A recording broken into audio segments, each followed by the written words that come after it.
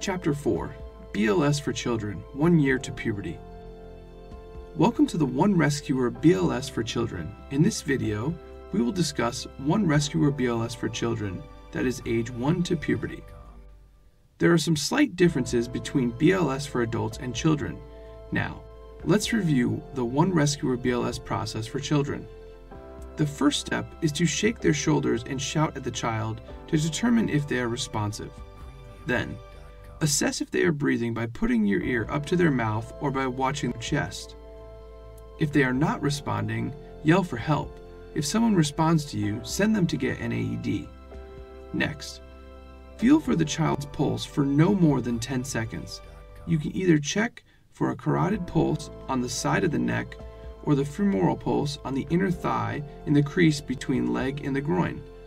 Make sure that this entire assessment should not last longer than 10 seconds.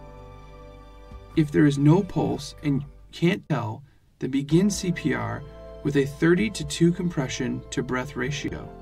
If the pulse is less than 60 beats per minute, then still initiate CPR. The compression depth should be about 1/3 of the chest, that is 2 inches for most children.